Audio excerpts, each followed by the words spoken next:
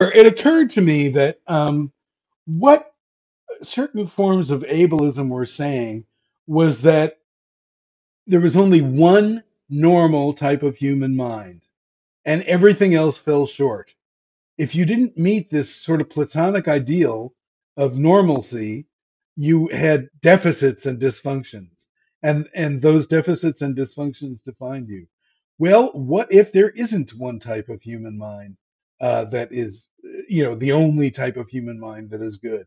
And that's something that we're learning in a lot of different ways. Like, for instance, the gay thing.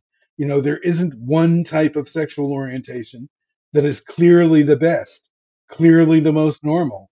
There is a wide variety, and there's a wide variety of gender identities, and we're learning about the multiplicity of the universe and of life on Earth.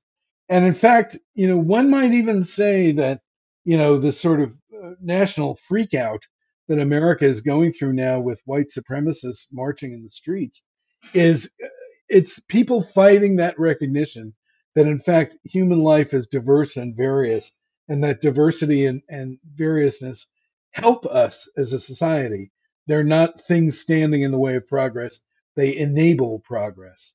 And so I would say that neurodiversity is the recognition that in communities of human minds, experiencing things differently, conceptualizing things differently, being able to imagine things differently from some, phony, completely fictitious standard of normal is best for the future of civilization. And, if we survive this horrific era, and many of us will not, in the most dramatic sense, because of COVID.